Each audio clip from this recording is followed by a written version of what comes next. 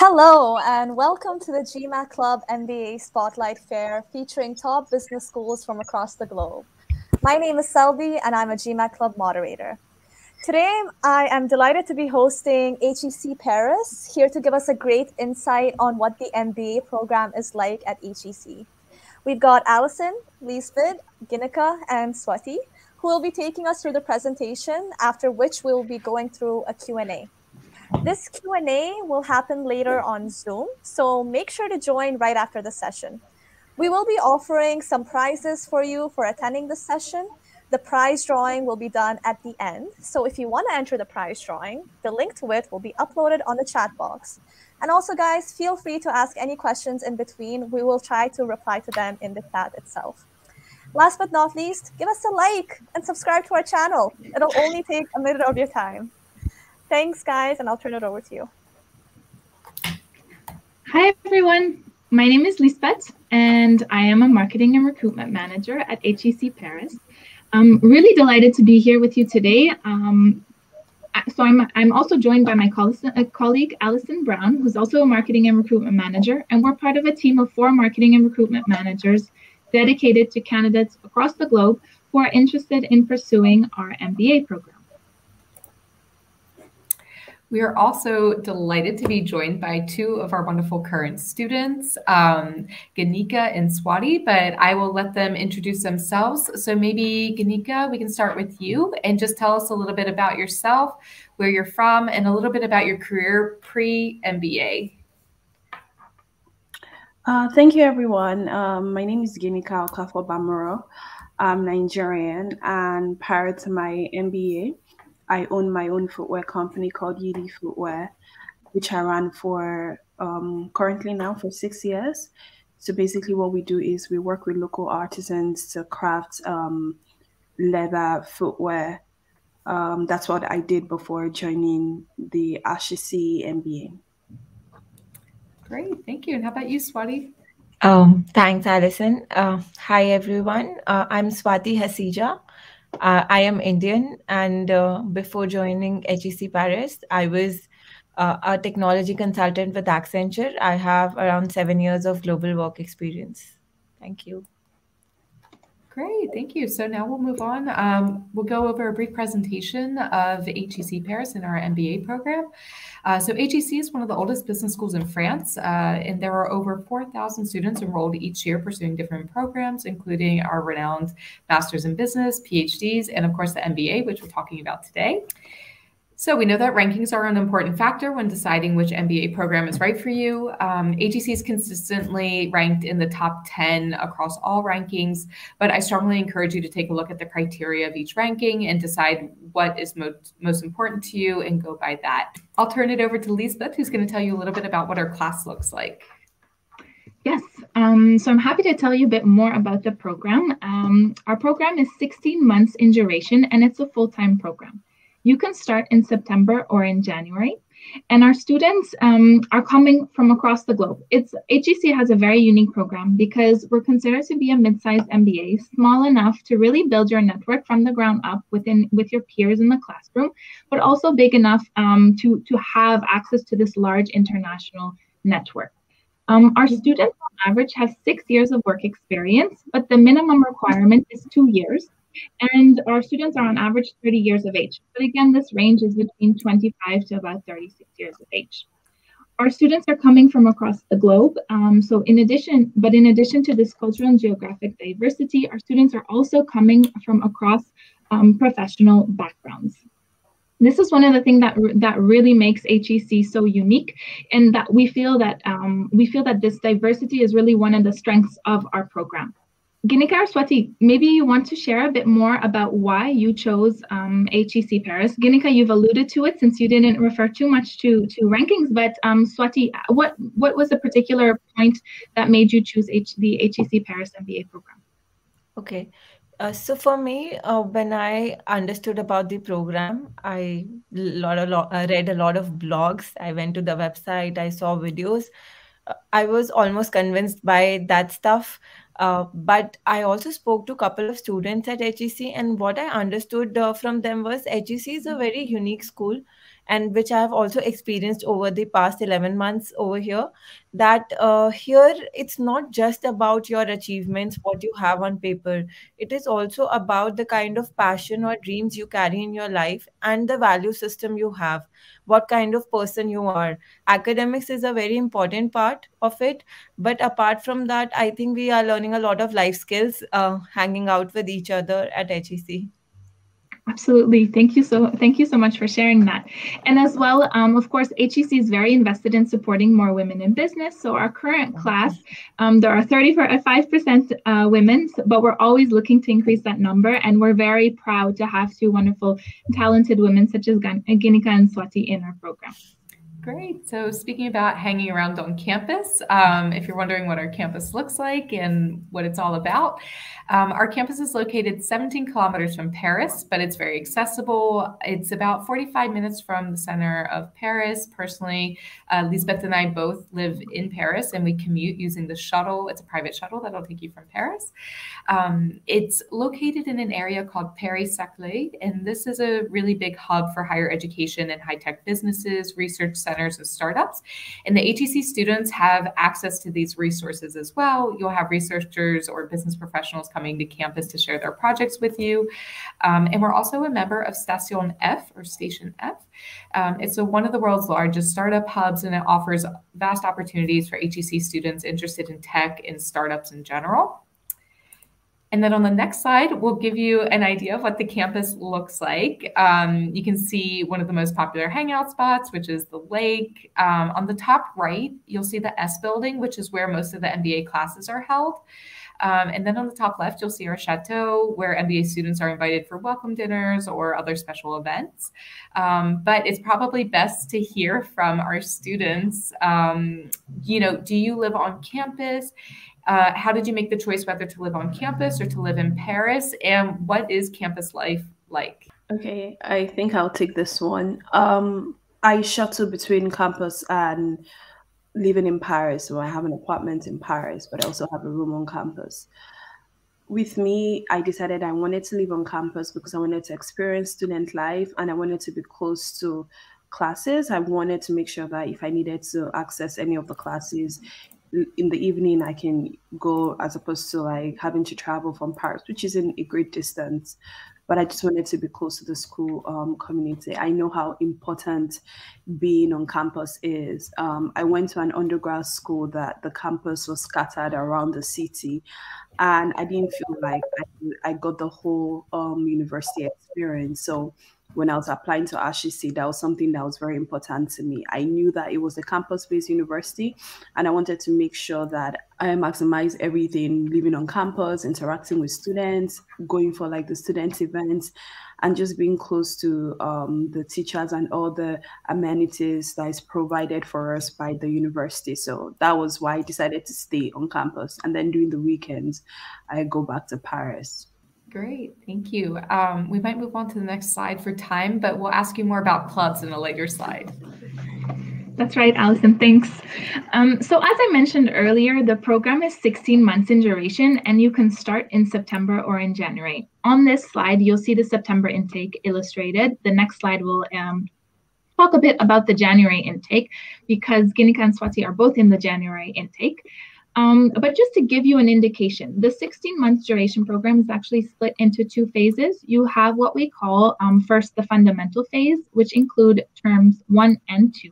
You'll have your series of core courses, which everyone takes when they join our MBA. During these first 2 terms, the HEC splits you into study groups of about 4 to 6 students. And generally in these study groups, you won't have a peer who has the same professional background nor same nationality as you in your group. This is really to foster your exposure to different ways of thinking.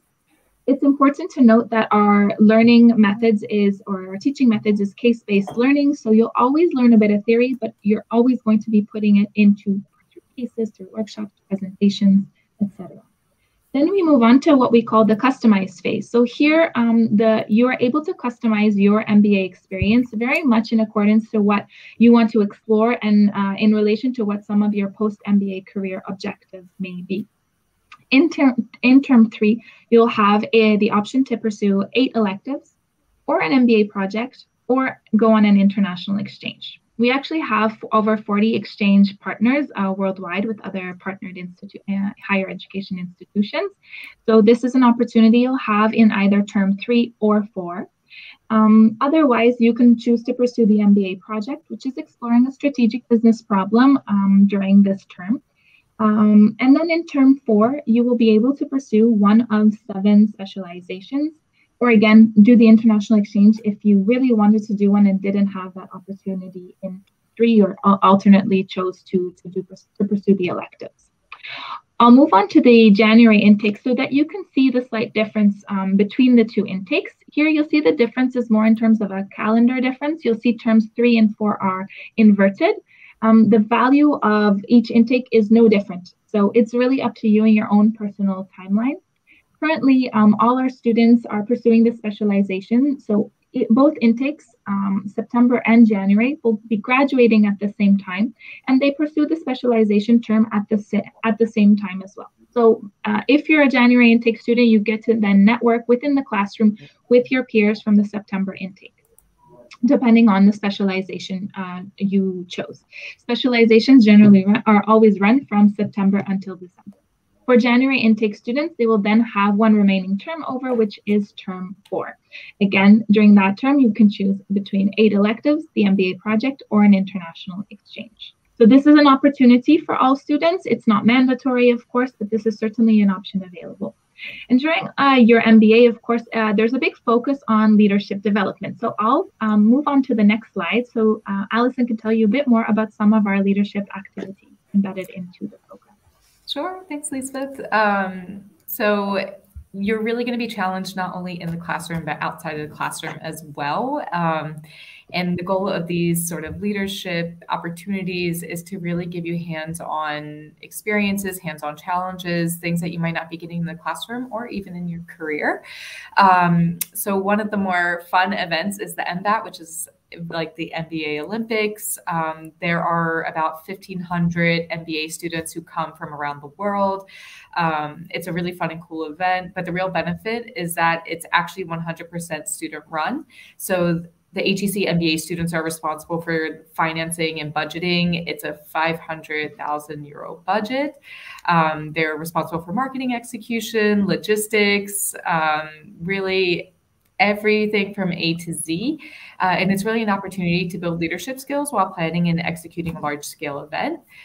You'll also see in the photo here on the slide, this is our leadership seminar, and students are divided into groups of about 10, and they're paired with a mentor who is there to guide them and give them feedback. The mentors are usually ex-military, so they're coming from a very unique background. And during this time, individuals learn how to lead a group and accomplish a goal by completing a series of tasks that are increasing in difficulty as they're doing them. And the MBA students who do the leadership seminar will tell you that they look easy at first, and they are definitely not easy. So Liesbet will tell you on the next slide a little bit more about opportunities outside the classroom with the different clubs and what we have going on in student life. Yes. So during your MBA, of course, in addition to some of these capstone leadership development events and activities, you can also participate in one of many professional and networking clubs.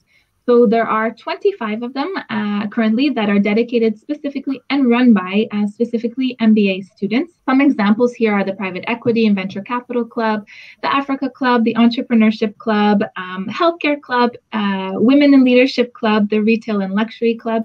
So there's loads of them. Actually, our MBA professional networking clubs are dedicated either to sectors or geographies, but their intent is really for our MBA students to expand their network within these domains, and perhaps even gain opportunities for post-MBA career opportunities as well. So gain leads for that as well. Now, Ginika and Swati, are you involved in student clubs? And if so, could you name them? And could you maybe tell us a bit about some of key takeaways or some of your favorite activities that have taken place during your participation in some of these clubs? Okay, I guess I'll go first. Okay, so I'm a member of maybe 4 or 5 clubs. So the luxury club, the MBA, the African club, public speaking, and I forget. Is there any other club? I think those are the clubs that I'm interested in. Retail and luxury, if I'm not mistaken. Yeah, the luxury club. So retail Yeah. and luxury club, the MBA Africa club, and public speaking club. Right. I wanted to focus. I wanted to reduce the number of clubs that I'm in because I wanted to play an active role. So on two of the clubs, I'm an advisor, and one I'm VP. And I can tell you that that's one of the things that HEC is known for, the Retail and Luxury Club. You'll be exposed to a lot of the big maisons in France and even across the world. So last week was, or 2 weeks ago, was the Trek Week. And we visited a lot of maisons in Paris, from Fendi to Chloe to Chanel. It was a lot. It was a packed week, right? We interacted with people who worked there, and it basically gave us an insider scoop into the way things are done, because we're able to interact with people who currently work there.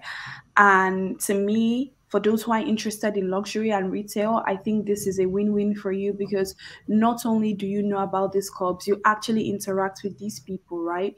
They host events, and on campus and off campus, you're able to network, and you can actually, and then they let you know about like vacancies that they have or internship opportunities, so you're actually closer to like your favorite designer if you're part of the retail and luxury club.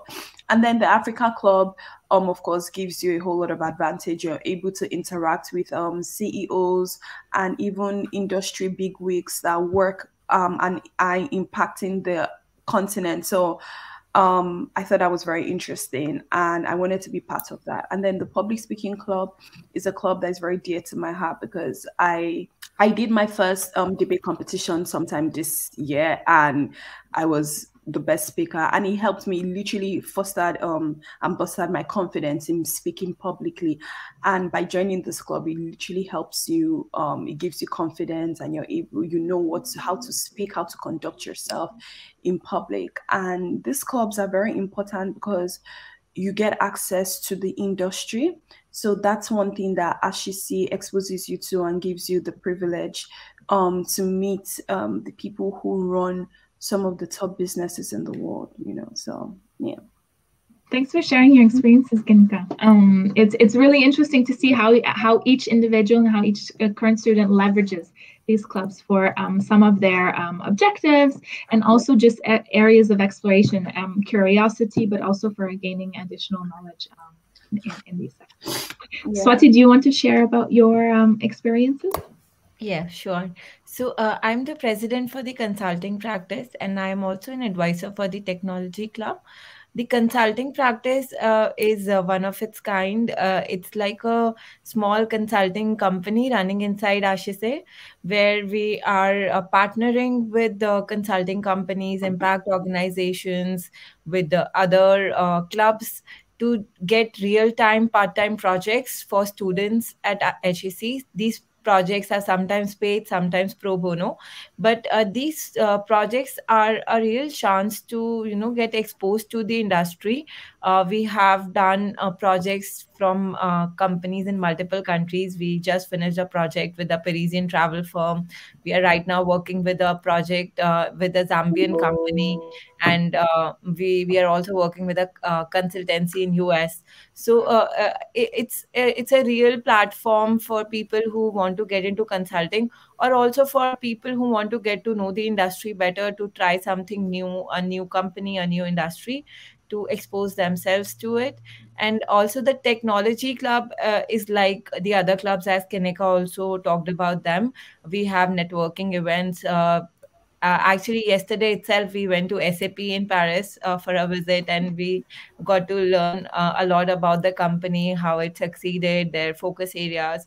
So it is also one of the ways to network with individuals in companies in Paris. So I think clubs are a very good platform. Each one of us should be in a club.